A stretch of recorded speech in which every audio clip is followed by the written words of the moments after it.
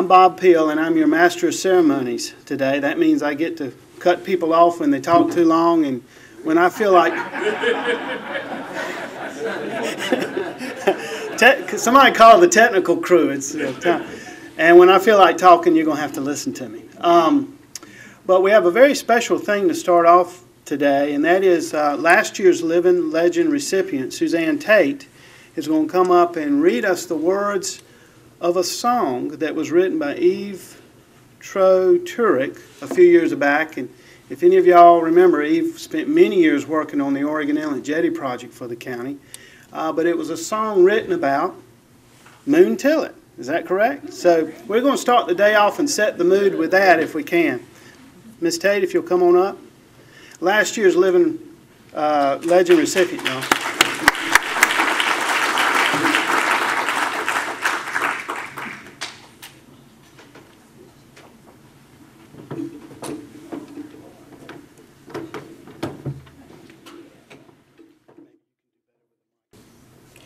When I heard about this song, I just knew that it ought to be at least read to Moon today. Eve Tro-Turek, a very good friend of mine, wrote the song, and Judy Bailey wanted to sing it to you today. But she's been a little under the weather, so the best thing to do is read it, because it really is priceless. Moonbeam on the water shines the path home. It's the gallant fox that knows the ways of the moon. Never mind pretending, let the rest roam.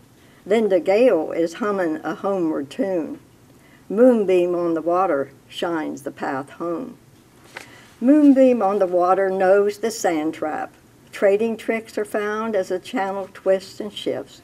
Swifter than the lightning when the clouds clash. Gentle as a morning when the fog lifts. Moonbeam on the water shines the path home. The days of a man are told in his hands, dream and a plan that the heart understands. Honesty is long as the sea to the shore. Let the wind never be wrong, let the bar leave a door. Moonbeam on the water shines the path home. Moonbeam on the water hands the ways down, legacy of living by the wind and the wits, sailing off the edge to find the line, round bounty, sure as breathing, don't call it quits. Moonbeam on the water shines the path home.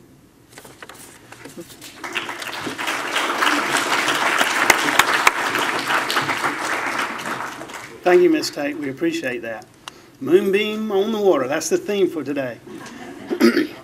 I'd like to, now we're going to go ahead and go into lunch, so I'd like to ask our Living Legend recipient from 2 years ago, I believe, Captain Omi Tillet, to come up and give us the invocation.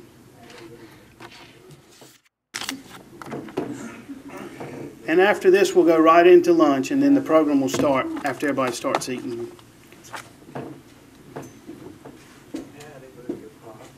I'd like to greet everybody with a hug. Hallelujah. Well, I'm excited up here to pray. I need the practice, folks. And this is where you get it. I reckon this is where you start, isn't it? Huh? Hey, Moon, I got thinking about that fish. How big is that one, that dolphin? 45. I had 175 one time. Huh? Did you see him? Did you see that? Did you see that thing? And I lost my picture. I don't know what got it. You let people have pictures, but you don't get them back. That's one thing.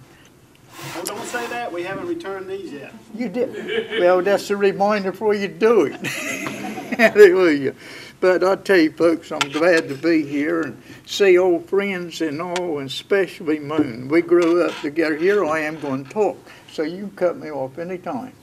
Hallelujah. My wife is getting hungry. I hear her guts growling from here. Hey, I got to talk. I can't help it, man. Huh? I said, yeah, you just will sit down. The food won't get cold. If the food gets cold, we'll warm it up when we put it in. It won't make no difference, would it, man? But anyway, we've been to Galway. Where was it, Patsy? Up there somewhere. my morning buddy is lost. We went up there in Pennsylvania. Huh? Come on, where did we go? Pennsylvania, that's good enough. Anyway, we went to Pennsylvania, a group from our church, you know, and they asked me to pray that morning over the food. Well, I got praying. Seemed to me like it was going kind of long. The Lord was giving me things to say. If He gives you anything to say, you've got to do it. But my wife it didn't fit in with her. She was hungry. In fact, I could hear her belly growling. My mind, her foot was getting me. I said, Lord, I got a signal. I got to quit. But I'll tell you what, folks, I'll tell you, I like to pray, but I wish I could do it better. But I need this practice, and that'll help me maybe.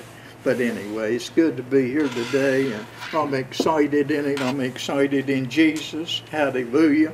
I like to tell it everywhere I go. Right now, I'm bubbling over. Woo! Hallelujah. Hallelujah. I can't help it. I'm boiling over. Woo! Chills so over. Praise the Lord. Hallelujah. Got cream of fruit. It's filling up, buddy. Anyway, Jesus, we just love you, Lord. We thank you for loving us. Thank you, Lord, for going to the cross for us, God. We're blessed folks, Lord. And we come here today, God, recognizing Moon for all he's done for the fishing and everything. He's always there to help people, and he done a good job. Hallelujah. And now, Lord, we come to thank you now for the food that everybody's prepared for us here. And God, we ask you to bless everything in the name of Jesus. Amen. Hallelujah. That was short, wasn't it? Hallelujah. How you like that, Mom?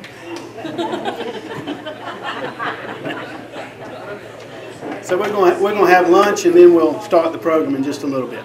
Y'all enjoy your lunch. We're here today to honor a very special individual, and I asked him, in sitting down with him last week, I asked him a question that after all these years that I've known him, I can't believe I never asked. And maybe I was worried that I might get some sort of off-color answer or something. I don't know why I didn't ask this. I remember riding down the road right after Moon Tillet Fish Company had bought a big 18-wheeler. This was a few years back. And it passed me, and I didn't know they had bought it. And I see this Moon Tillet emblem go by. And then I'm going, and as it passes me, and it's in front of me, I see something on the back. I think it said, "Smile, you've just been mooned." I don't think that stayed on the truck very long. I think that was painted over pretty soon. But so when I asked Moon the obvious question, I was a little worried, what am I going to hear back? But because I'm up here telling the story, it is obviously a fine story to tell. Moon, where did you get the name Moon? That's a pretty uncommon. Maybe there are different versions of this story. And so he told me,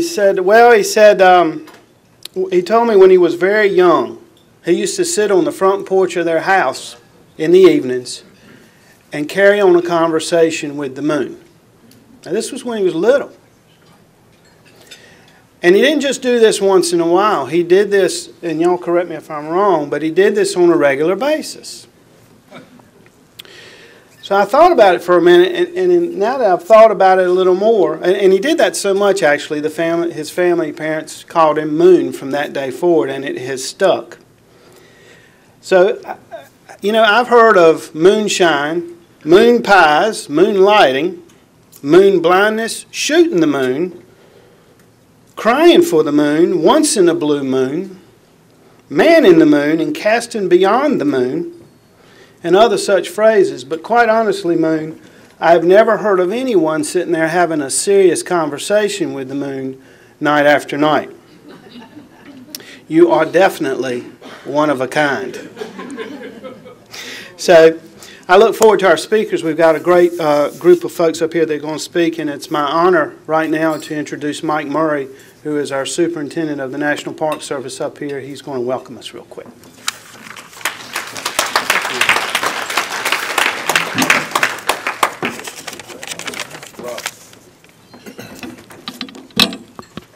Mr. Tillett. Ladies and gentlemen, it's nice to see you on this beautiful April afternoon. I'd like to welcome you to this Living Legend Luncheon. Try saying that real quick. Living Legend Luncheon on behalf of the National Park Service. The history of the Outer Banks revolves around humankind's interactions with the area's dynamic and sometimes harsh coastal environment and weather. It's a coastline with a legendary name, Graveyard of the Atlantic.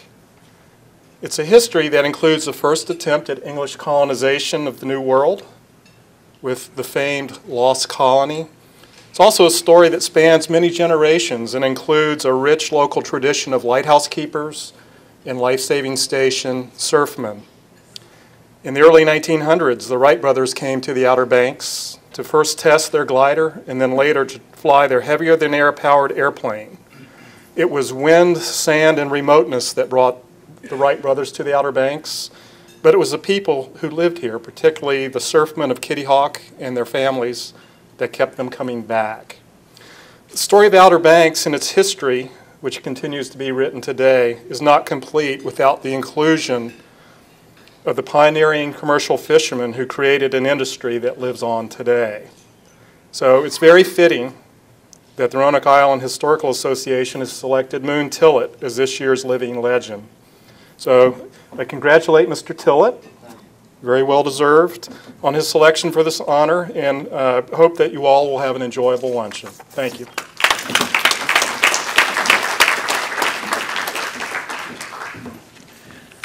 Had to run back to my seat. I forgot the schedule of who's supposed to speak. So, if you've ever traveled with Moon Tillett anywhere, see, I told you you're going to get stuck with me talking. Have you ever traveled with Moon Tillett anywhere?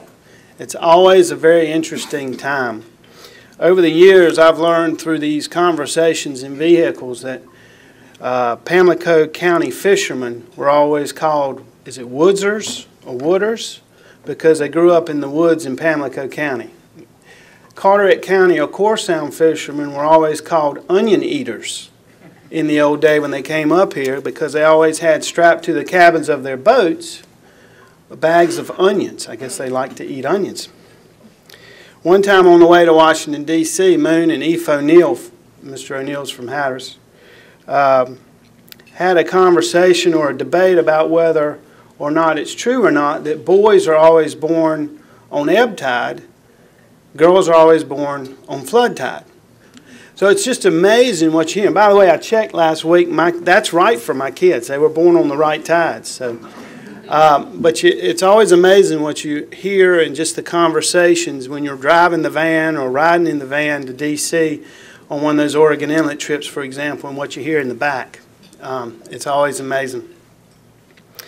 I want to introduce our next speaker. He really needs no introduction in this area.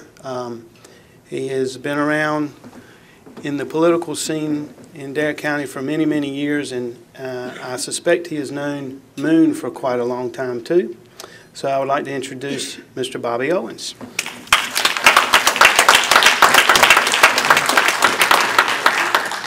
Bob, you had me worried when you talked about the county van going to Washington, D.C. I said, stop right there. Don't go no further. And he didn't. What do you say about a person that you've known all your life just about? Moon, we all know him. Bumbaloo. I've gone through life calling him Bumbaloo, his children Bumbaloo, his grandchildren Bumbaloo, and that's what they all are synonymous with me, is fishing and the water. Moon has been through 3 or 4 boats. He's still got 2 now, I think. The Bumbaloo, the Ranger, the John Duke, and finally he's got 2 others. I don't know the name of them because they're having such a hard time getting in and out of the inlet. They're named up here in Virginia now. But we'll get through that too. Moon and I go back to, look around in here, 2 or 3 of you might remember what I'm talking about. We go back to the Casino Barbara Shanny days. Look at Moon smiling. The casino back in the old days is where you went to bowl and buy an orange crush. And then Barbara Shanty, that was where all the shrimpers and the fishermen got together to tell sea stories over coffee. And that was just about it. And we're going to stop there on those two. But I have known Moon for a long time. A dear friend will say this is one of the most fitting days today for a person that I have known that's worked his whole life to give back to people. Moon has been working on the Oregon Inlet project for at least 66 years. We hear reading the papers, 50 years, it's 40 years. Well, 1946 is when the project first started. I can tell you, I wasn't there, but I know what these guys did. Willie Etheridge's daddy, Moon, just a bunch of them. But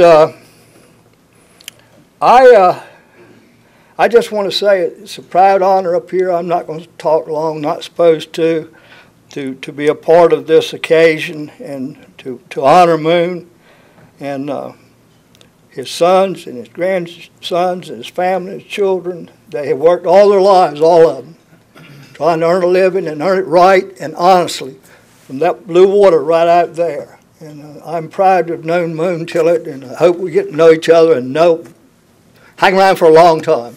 Congratulations, Moon.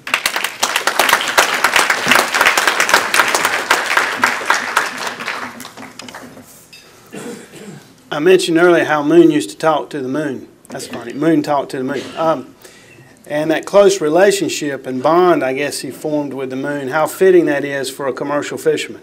We all know how important the moon is to our weather and how important weather is to fishermen.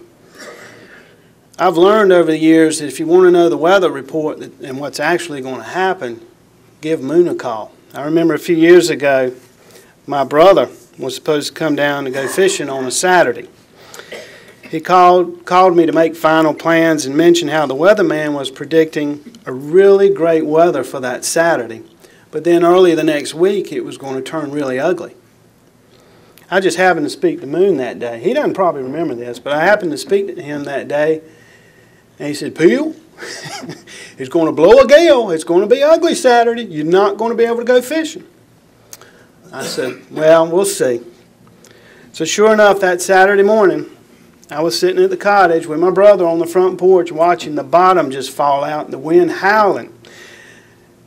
And I just looked at my brother and said, I told you Moon said it was going to rain. I told you, next time you want to know the weather, call a commercial fisherman. And sure enough, they know. They know about that. With that, I want to bring up a commercial fisherman up here to say a few words about Moon. Will Etheridge and his family have been in the commercial fishing business here in Dare County and Wanchese for generations. And so, Willie, will you come on up and say a few words? Well, I'm going to start out by apologizing. So by the time I get through, I'm sure I'll be so nervous I'll just go sit down. But I want Moon and his family to know that I really, really love that man. And it's very, very hard for me to stand up in front of a bunch of people and talk. If we were in a bar room and we were roasting him, I could be the center of attraction, but I'm just not good at public speaking. But I do love Moon, and I appreciate getting the opportunity to say a few good things about him. I can remember him from the time I can remember. My father was a charter boat fisherman, and Moon was a charter boat fisherman, and my dad started taking me when I was 8 years old. I had to go. I didn't necessarily always want to go. And it was always great to see Moon there. He was always kind to me. My dad was a little hard on me.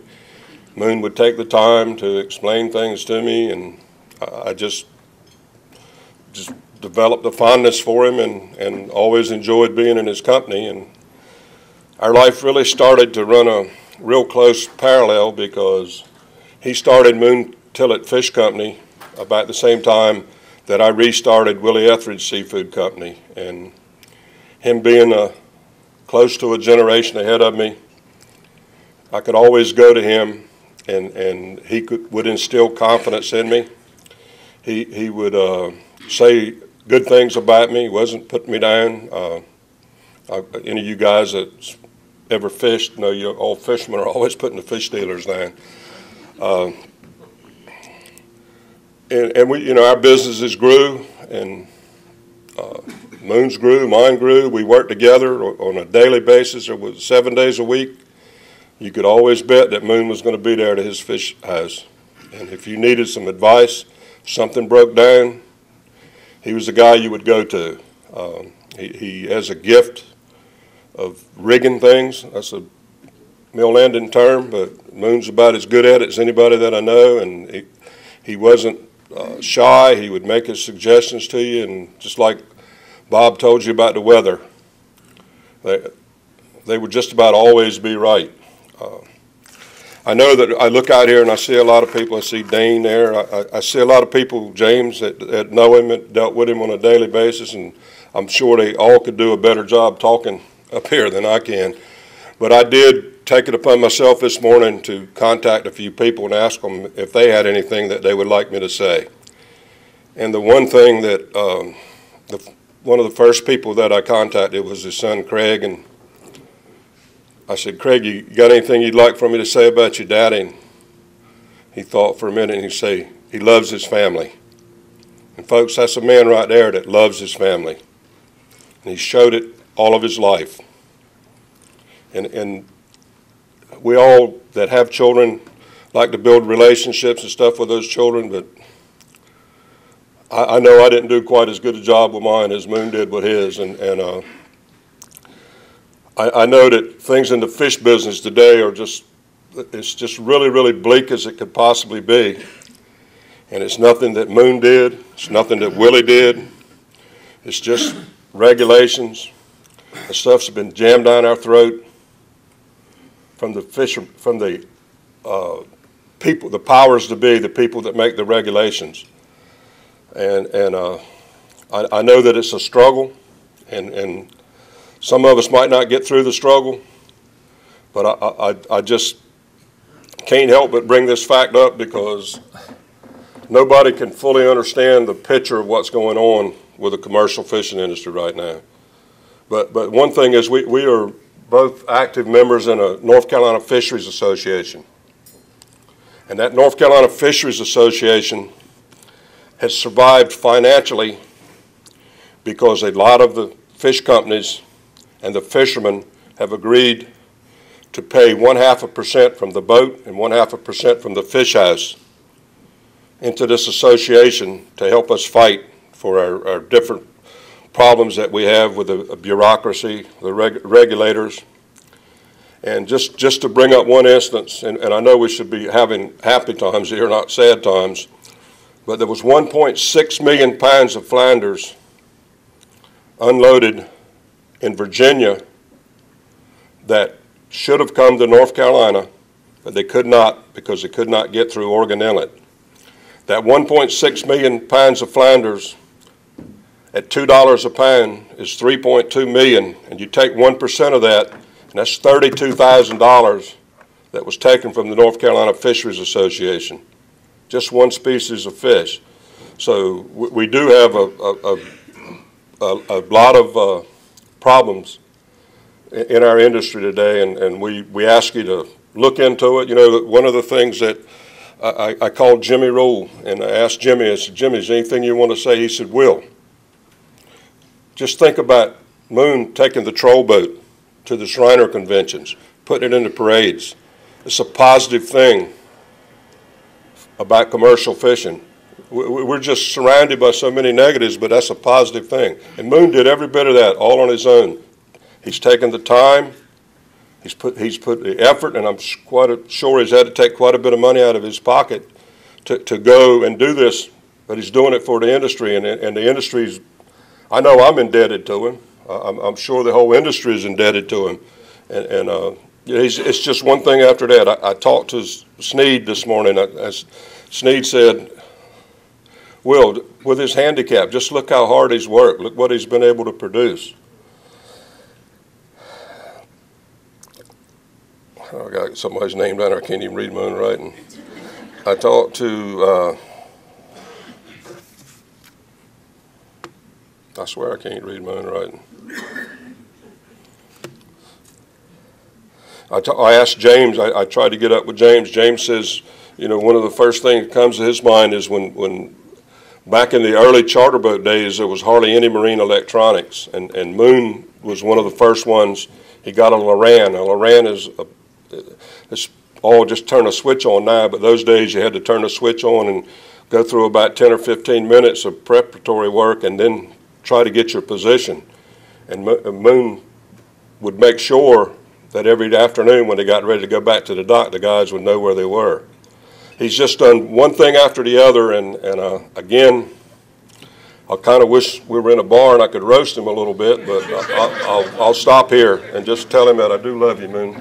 Appreciate you.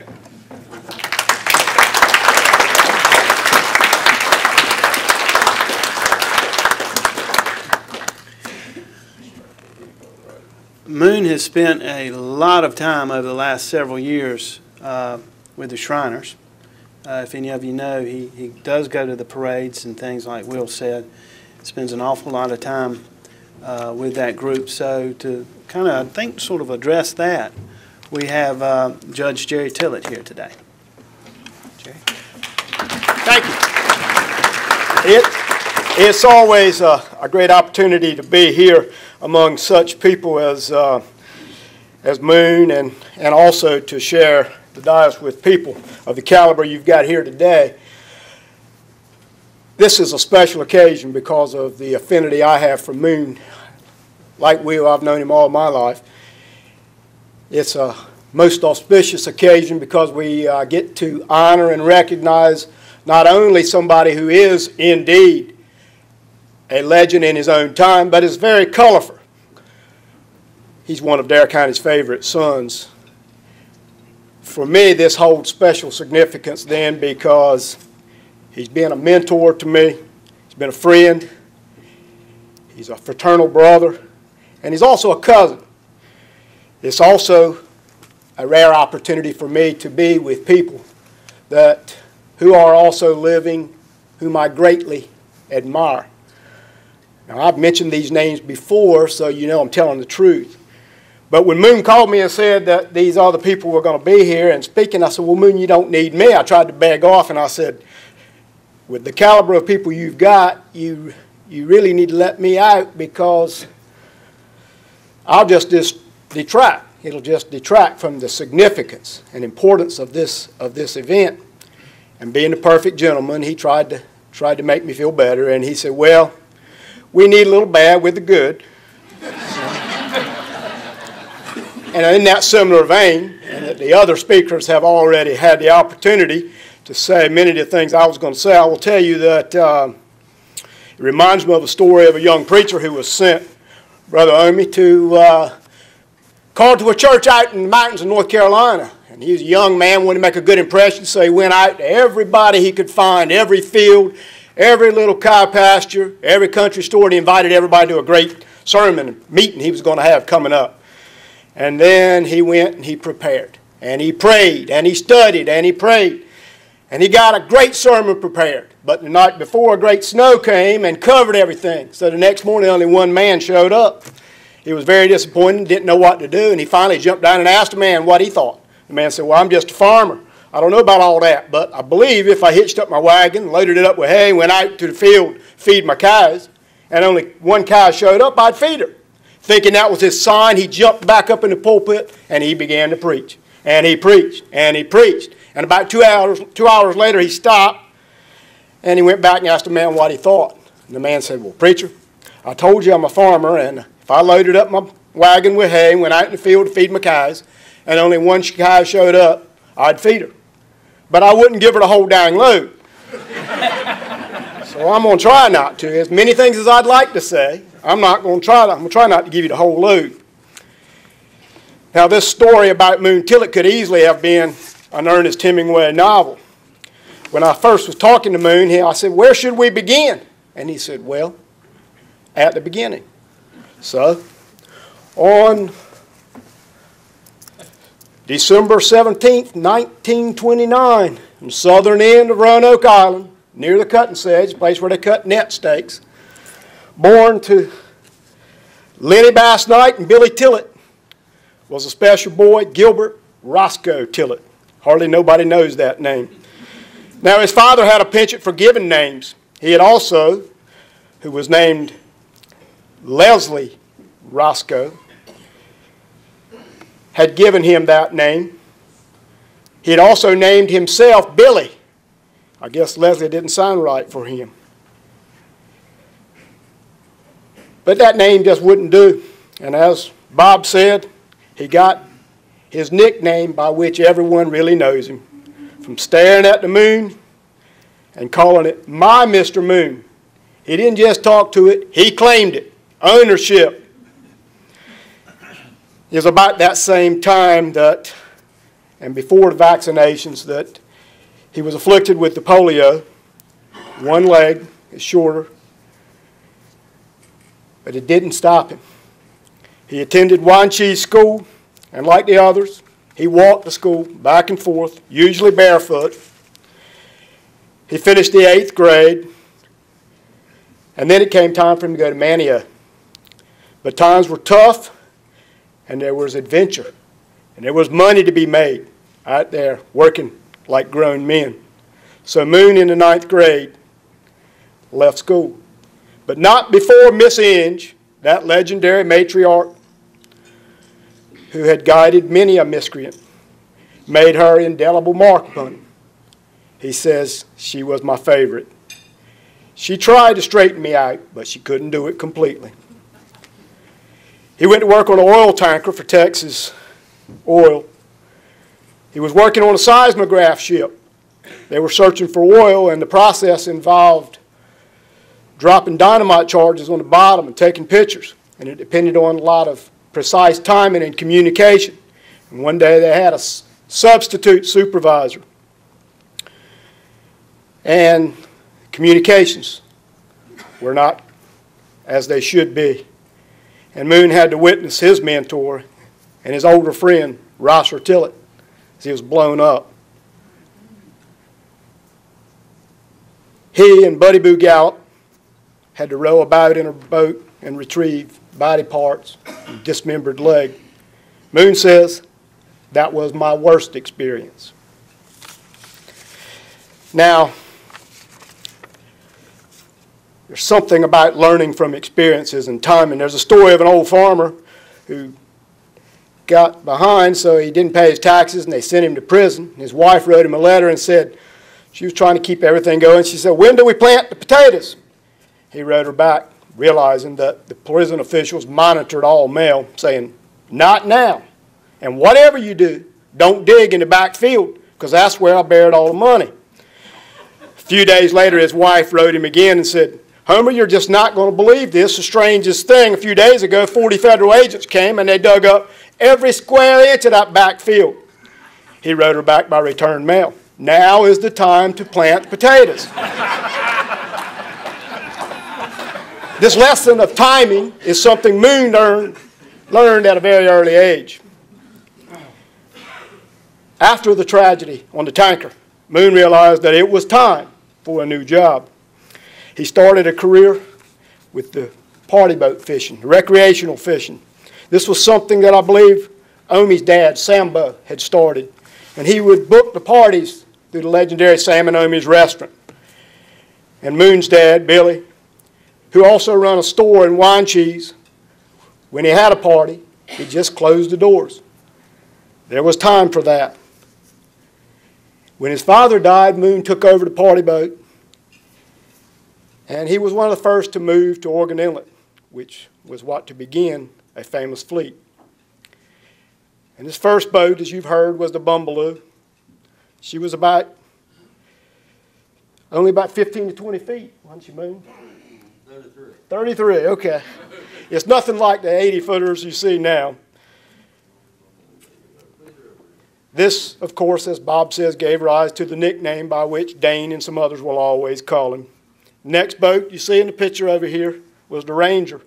His mate was Billy Daniels, a person who went on to become a captain of large ships. Moon also worked sometimes on the tugboat with Rossie Beasley and Raymond Westcott. But in 1965, he started the commercial fishing. That's when he bought the John Duke. She was used for shrimping, even lobstering up in New York. After running the John Duke successfully all up and down the coast, his first son was coming of age. Billy Carl, so he bought another boat. This was the Linda Gale. And later, when his second son was coming of age, they bought the Gallant Fox. She was named after a racehorse. In between the boats is when he started the fish house. And appropriately, he called it Moon Tillet Fish Company. Moon speaks of the boats, the vessels, with a certain special tone of voice. It's almost like they were a part of the family. He had a vision, perhaps from his name, and he had a joy and an insight into this business. He was the first to do the quick freeze for squid to make the seafood fresher, quicker. Like others, he grew up precociously. He was driving an automobile since he was 10 years old. Working, he was able to make money, so he was one of the first ones around to buy a car. That car was a source of independence and stature. He says he taught just about everybody in Wine Cheese driving that car. My mother and Annie Green, married to, formerly was to Edward Green, one night as a prank while he had it parked, they just decided to paint it, and they painted it with paintbrushes. Now that would have enraged just about anybody else, but he just laughed. He used to sell oysters out of that car for extra spending money. But at age 14, he and the Daniels boys, Gene and Dick, and Bill Hardesty, were on a venture, a tear or whatever, in East Main Street in Norfolk. You can figure that out for yourself. Now, Moon was very young, but he had the car. Someone come up with the idea that they should just leave. They should go to Florida, start a new life, a new career. So they did, that night. They got the tarpon strings with a new venture. They were going to be sponge divers. They had learned to swim in Mill Landing Creek and were pretty good at it. But when they got to Tarpon Springs, there was no jobs. It was not the time for sponge diving. So they tried to make it back home. They got as far as Jacksonville, Florida. My dad had rebuilt the engine just before they left, but it still burned 39 quarts of oil, Moon said. In Jacksonville, they had no money. They were gorging around for food, picking up cigarette butts. Moon remembered he had $25 left in his savings. He wired to his dad. His dad wired him the money. And with that $25, they were able to make it back to Wine Cheese, North Carolina. But his father was very quick to remind him that if he hadn't have had that $25, he'd still be in Jacksonville. It's another lesson that he learned. One night they were fishing in Englehart, Charles Scarborough.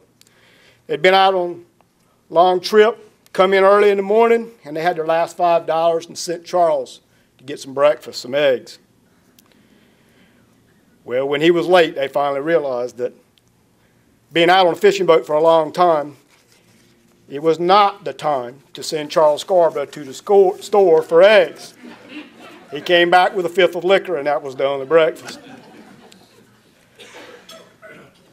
Early on in one of his fishing trips in Englehart, there was a somewhat famous dance hall called the Paparina that was astute since it was situate on Popping Creek. The owner also owned a restaurant and served the best ice cream, the boys said. One afternoon, Moon and boys were in there, and Moon happened to see a young girl. She was the owner's daughter. She was sitting in a booth. Caught his attention, and he was moonstruck then. That night, the other boys went to the Paparina to dance hall, but Moon went back to the restaurant. And he walked straight away up to her, and the first words he said was, "You want to get married?" And she said, "Yes." Now, you might think that's a bit brash or impetuous, but for someone who's already claimed the moon, there was little time to be wasted. She was with him until she died of cancer. And in the 90s, she became sick, and Moon decided it was time turn that business over to his grandsons. But it wasn't long, Moon always on a mission, before another person struck his eye or was caught in the glimmer of the moon. At her daughter's wedding, Jean Curls, who had caught the bouquet, and Moon arranged to be the one to put the garter on her leg. And that was all it took. Soon thereafter, she became the new Miss Moon Tillett. And she's been with him, his constant companion on those long trips, those shrine ceremonials, all around the state and wherever. She likes to shop. He hates it. But he sits there, smokes his pipe, and waits. I would say Moon is characterized by a sarcastic wit, an infectious smile, a mercurial laugh, a tenacious will, straight, direct talk, gregarious, yet non-affectatious. He hates pretense. He hates putting on airs. Yet he's equally at home and poised, speaking with senators or lobbying governors or teasing the young boys at the Shrine Club. Like another mutual friend of ours who's gone on before. What you see is what you get. Being genuine, he exemplifies that motto precious to us all. Esse quam videre, to be rather than to seem. While he's been involved with many avenues of service to his community, to his state, to his industry, serving on the Oregon Inlet Commission, lobbying, he's also been involved as a Mason and as a Shriner. He raises money for the 22 crippled children's hospitals and hospitals that provide medical care without charge to young men and women in the military or children. The polio never slowed Moon. He can hang with the best and the youngest and the roughest of the young Shriners. He is indeed a legend in that field as well. He's had many successes, but I think he'll tell you, as he did me, that his fondest memories were those of recreational fishing. Because the season was short in those days, he had to find other ways of making money. He tried the tugboat a bit. One time after the summer, he was contemplating returning to the tugboat, but he was still torn. He even drove up to Norfolk and met with the manager, who said he'd love to have him back, but he asked the question, come spring, what are you going to do? Moon just smiled, thanked the man, and returned home. He helped me make up my mind, Moon said. He knew that fishing was calling him. It was perhaps what he was born for, as if it was the natural order of things. The sea always held a special place and affinity for Moon and its creatures.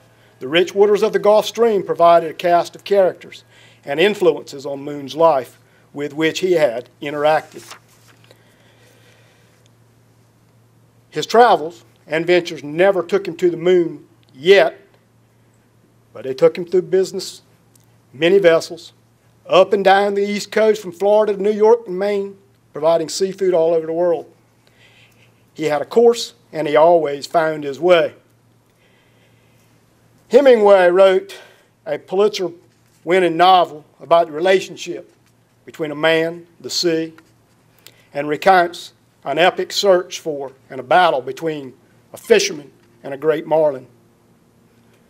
The Hemingway character states confidently, I'll just steer south and west. A man like me is never lost at sea. As the great marlin is finally hooked and the battle begins, the character says, now is the time to think of only one thing, that which I was born for. Perhaps I shouldn't have been a fisherman, but that is what I was born for. The fish is my friend. Never seen or heard of such a fish, but I must catch him. I am glad we do not have to catch the stars. Can you imagine if each day a man must try to catch the moon? He thought, the moon flies away. Moon, nostalgically, tells me that the best day of his life, the best day, was when he caught that big marlin, 425 pounds, on the Ranger, barefoot. Single-handedly, he hauled it into the boat. And with such force that the marlin flew all the way across and embedded its bill in the other side of the boat, all the way through the hull. He put up a fight, but that was the most fun I ever had, Moon said. I've not attempted to write creatively this story or embellish it. This is Moon's story. The events are related by him.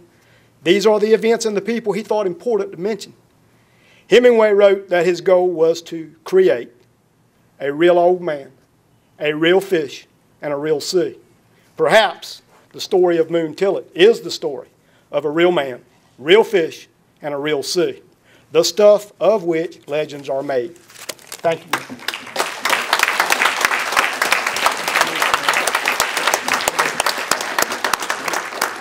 Thank you. Thank all of y'all. I've been asked to make a quick presentation before we get to our main presentation. I don't know if any of you have seen this or have gotten copies of this yet, but this is a book entitled Many Winters Waiting. It was written by Evan Wilson and was just printed. It's just come out. Evan was here 6 or 7 or 8 years. He was here for quite a while working on the Oregon Inlet Jetty project back a few years ago, and kept very good notes, all this, and he has done the research and put his time here in Dare County working on the jetty project, he's put it in print. And we want to present this today to Moon. It has been signed, Moon, by everyone that's attended today. Moon is mentioned throughout this thing, as are other folks from the area, but Moon is mentioned throughout this thing, and Moon, we thought this would be a nice gift for you today. So if you want to...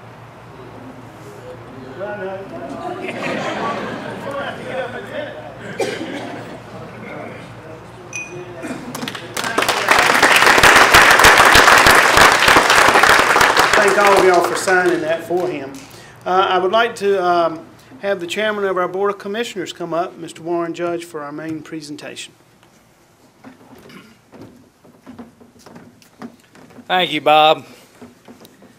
You know, Bob was talking about and told a story, and Jerry did a great job about Moon, talking to the moon, and it really kind of tied things together for me. Several years ago, I was in Washington on a trip with Moon and Bob, and we had quite a few others. And I tell you, if you ever need to go to Washington, and if you want to get around well, Bob Peel's the man to take you. Because not only does he know the halls of Congress well, but he pushes a mean wheelchair. But Moon, we had spent a day talking with senators and congressmen.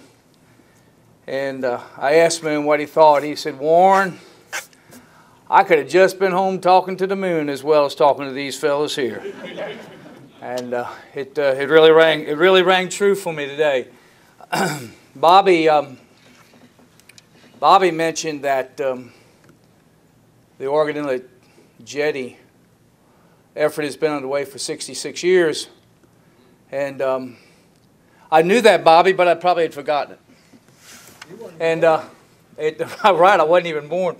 But it really kind of dampened my spirits, because I've thought the 12 years that I've been working on it's been long. But it's an effort, one of so many efforts that Moon has been involved with. It is certainly my privilege, and it's an honor to be here today, to be asked to make this presentation. There are this community, this county of ours is just the most wonderful place to live, and whether you were born here or whether you have moved here, there's a uniqueness about it. There's a uniqueness about our people, how caring and giving we are, the entrepreneurial spirit that we all have and possess. And like I said, it is absolutely an honor for me to be received into this community the last 25 years like I have been, and to stand before you today. The Living Legends Committee has certainly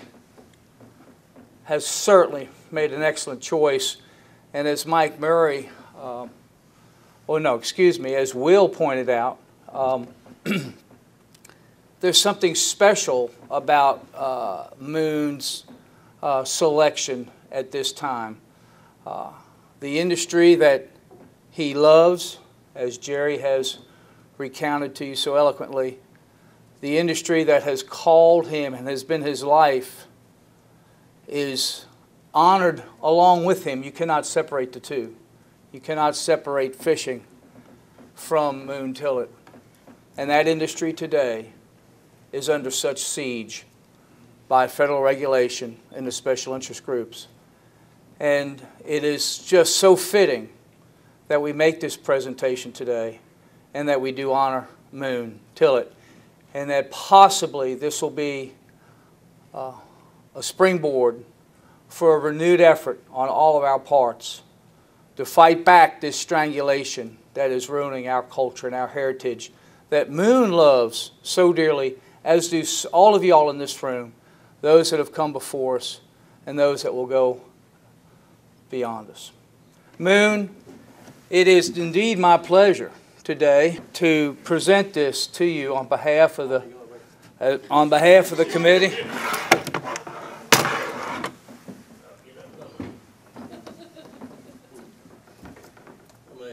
Yes, sir. Not many more times. That's okay. After today, do you like the head enchilada? After today, you make everybody bring it to you. All right. I lost my train of thought there for a second. I'll get it back here in just a minute. But it is indeed an honor. We are Dare County, your family, your friends, the industry. We are better off. We are better today because Moon Tillett has walked through Dare County, because Moon Tillett has left footprints in the sand in Dare County, because Moon Tillett has taken boats in and out through Oregon Inlet in Dare County. Moon, you are a giant among us. What the legacy that you're leaving us is one that hopefully we all will be worthy to carry on in your honor, as you have showed us. And again, it is my pleasure to present to you the Living Legends Award for 2012 on behalf of everybody. I didn't know I did all this.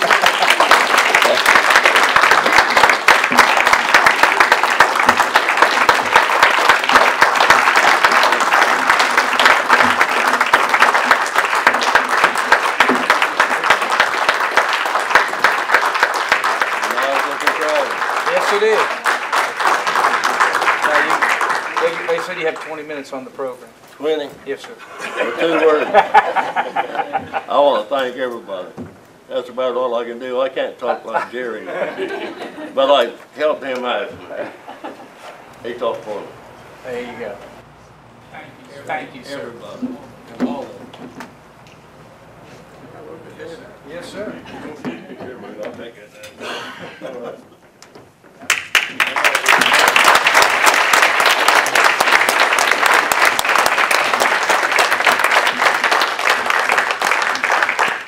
I want to thank everybody for being here today. I'm hoping Moon and Miss Jean will hang around for a few moments to let everybody speak to them, and thank y'all for coming. We appreciate it.